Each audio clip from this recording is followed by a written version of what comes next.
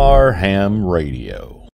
Hey everybody, it's Freddie Mac, and we're back with AllStar mobile setups. I'm getting a lot of questions about how my mobile AllStar is set up, and yeah, it's not perfect. It looks a little janky, but I'm in the production stage. I'm in the prototypical stage of my setup, so bear with me. Yes, I know I haven't shaved. I'm retired now. That comes and goes. I mean, it's gonna happen eventually, so let's go out to the truck and take a look at it, shall we? Say hello to Henry, everybody. This is Henry, everybody. Sorry for any wind noise you may incur, yeah. This is the Crusader Cruiser, if you would, the 2019 Ram pickup. And it is what it is, but it works for me.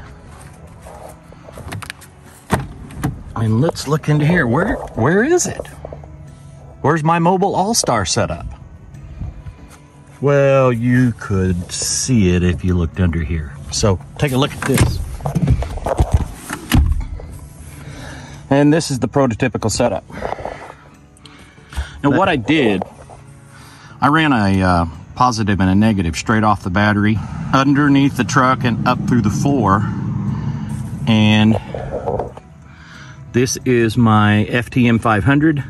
This is my Anytone UV, TH UV 5888 or something like that. It's my tri-band. These are the power wires for it. Right here, well, let's go around to the other side.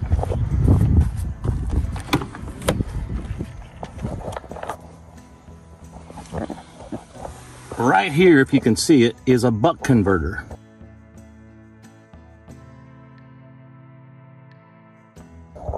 It converts 12 volts down to 5 volts DC. And it's turned on right there.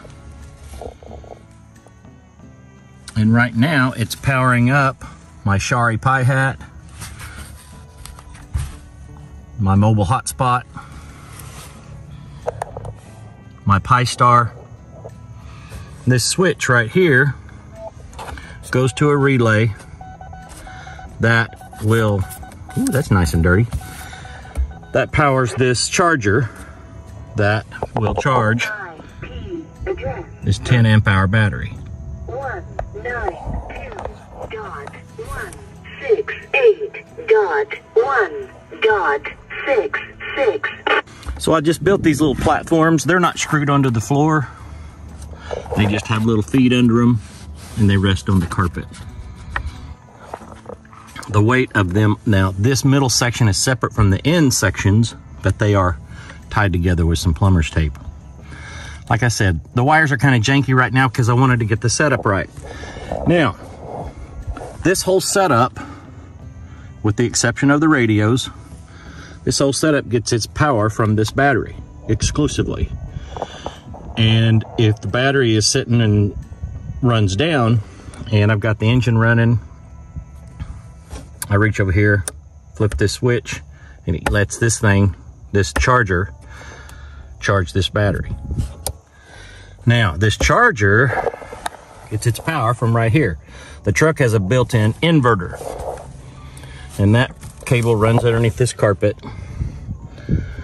and to right here and powers this charger. In the mornings when it's cold, you can hear the fan in this thing kind of rumble a little bit for about a minute, and then it straightens right up. But in the summertime, it'll never make a sound. This battery on its own, fully charged, will power all this stuff for, well, probably 4 hours, maybe longer. Sometimes if this is charged up, I will take the power and unplug it and just let it run off its own battery. But right now it's about half spent, have it plugged in. So when the truck starts up, this stuff is, if I've been going for a while and the truck starts up, this stuff's most likely already running. But at night, when I get in, turn the truck off, and I just come over here,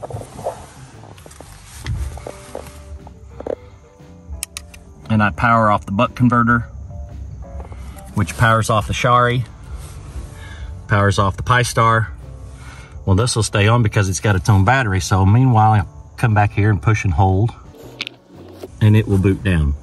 So when I start the truck up in the morning, I make sure this is off. Probably don't need to, but I do it anyway. Truck's good and going. I'll turn that on. The charger will start charging the battery if it deems that it needs it. And I'll probably replace this with a bigger relay. It doesn't get very warm, but it's not necessarily meant for continuous duty.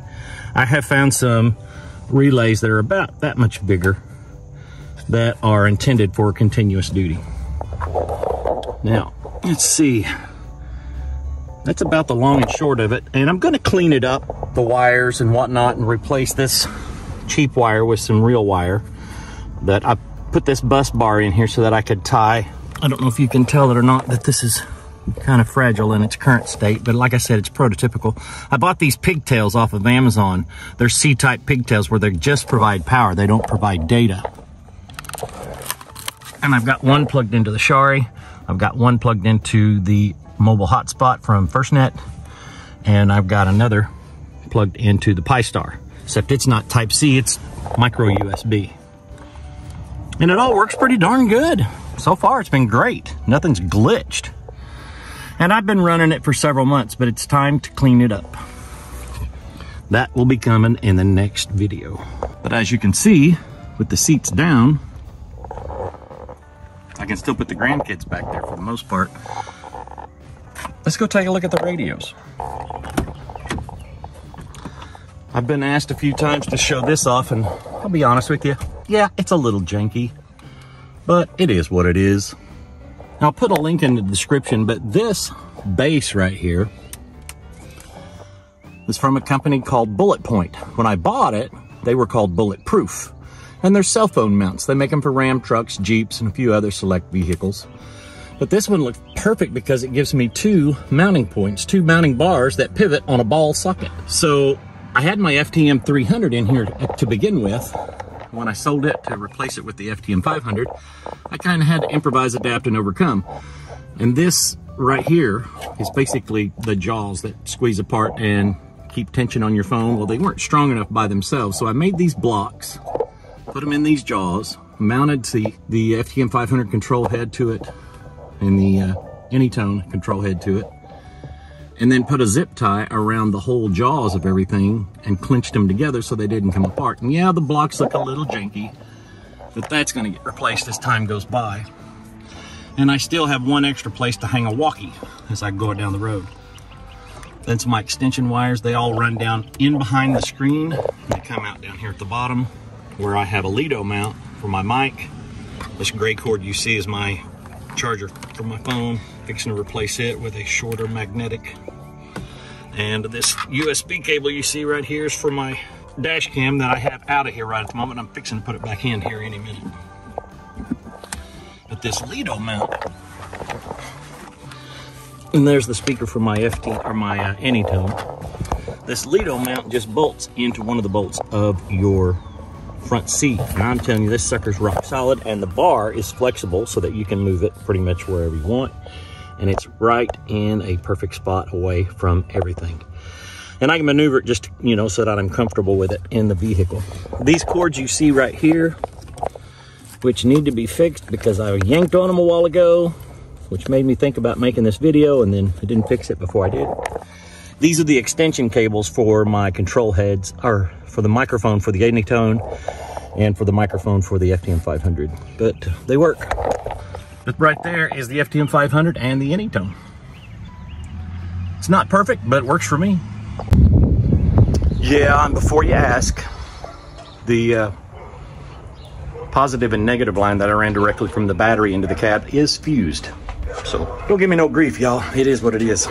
Works very well, and I made it very safe. AllStar Mobile is probably my go-to mode on the go. I can connect to anywhere via DTMF. I use a little app that I'll put on the screen that I can't find right now because I'm using my phone for a camera. I think I may have showed it before, but it's pretty stinking cool. I have another video about it I'll link into the screen. But now, with all that said, here are some special considerations that you want to think about if you have a mobile AllStar unit. I don't want to use a walkie while I'm driving down the road. I want to be able to use my mobile to talk over my AllStar, and my AllStar is in close proximity of my mobile radio's antenna. So take that mobile radio, you tune it into the frequency of your AllStar node, but put it on the lowest amount of power possible. The lowest power output the radio can do, put it on that. You'll talk into it with great ease. Same goes for your mobile Pi-Star. Put your mobile radio on the lowest power setting. Do yourself a favor and keep it running for a good long time. Also, I know I only have a 10 amp hour LiPo battery in the back, and it's a cheap one. I wanted to test it out and make sure it worked really good. I would put as big a battery as you could fit into that back seat. Now, if you have a situation to where you can put it in a trunk or something like that, do it. You're only gonna have more capacity while you're on the go. But as you're driving along, if you've got the switch turned on to the relay, your charger's charging your battery. So if you get to a campsite, a POTA site, or whatever situation there may be, you can let the whole operation run off of a battery, off of that battery, and you'll have it for a good long time. I'm pretty sure Jason, KC5HWB, runs a 100 amp hour battery in his truck. If I could make one fit in mine, geez, if I could afford one. Anyway, I would have one, by all means. The more capacity, the better. And my Shari Pi Hat it has a small antenna. It does half watt or 1 watt, and I believe I have mine set at half watt. But nonetheless, it has an SMA connector on it. I'm going to run a pigtail off of that and put it onto an outside antenna. I'm going to switch it back and forth, because as I'm going down the road and I'm talking on my mobile, I don't want them 2 feet apart. But when I get to a campsite or to a POTA park or something like that, I'm going to hook up the external antenna and give myself a little more range. Probably don't need it, but hey, make it as efficient as possible. Just something to think about, y'all. AllStar Mobile in your vehicle, you got a better way to do it? Put it in the comments. You have another way of doing it? Put it in the comments. How can I improve mine? I already know most of that, but hey, put it in the comments. Hey, AllStar Mobile works really good, and you could cross bridge it in there if you want to. Another day. Uh-oh, it's time for Jason's live stream, so let's get out of here. This is Freddie Mac, your ham radio crusader saying 7 3s, wishing all the good signals to be yours, and ham on, y'all.